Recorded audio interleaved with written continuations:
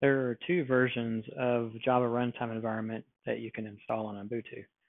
One is from Oracle, and the other is the open version. To install the open version, we'll start by updating our local repository. So we're going to type sudo apt update.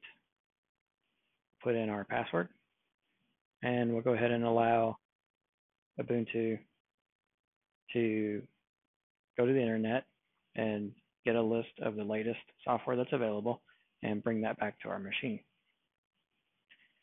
Next, to do the installation, we're going to do sudo apt install. And now we're going to install the version of OpenJDK that we want to install.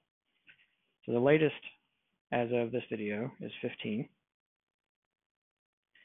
And in order to install just the Java runtime environment, we add the -jre onto the end. There'll be a series of files that we need to do the installation. And so we'll hit enter to continue.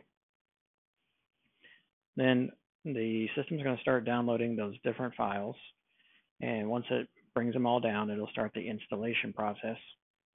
The progress bar will run across the bottom.